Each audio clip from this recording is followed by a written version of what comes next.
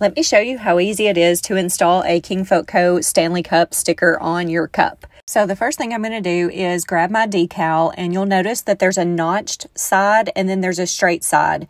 You're going to want to start on the straight side, turn your Stanley sideways, and then peel off just the first couple of inches. And then you're going to line up that edge with the handle, and then look at the silver rim at the top and kind of line it up with that.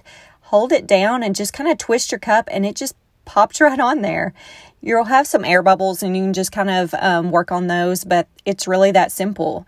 You'll see me doing it again on this cup, just making sure to line it up with the handle and then with the rim at the top, and then twist around, and that's it. I recommend hand wash only and waiting at least 24 hours after applying the decal to wash your cup. If you have questions or want to order more decals, you can do that at kingfolkco.com.